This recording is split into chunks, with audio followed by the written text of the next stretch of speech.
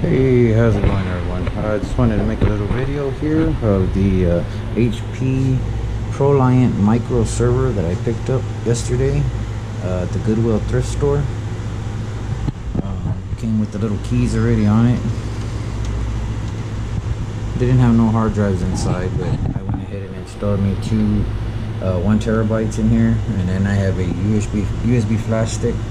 I have openmedia vault, so that's what it boots, tied into my network.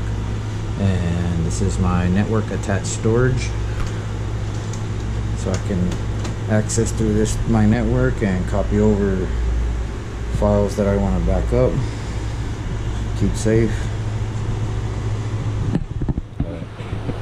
This is the back of it. Let me try it. Hold on, give me a second here. Turn this.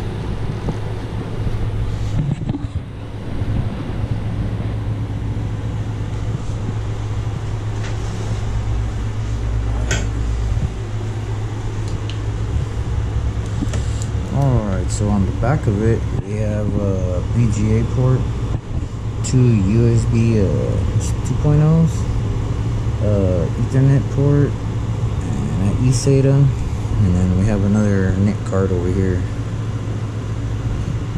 So that's what we're tied into right now for the network. Pretty clean little system.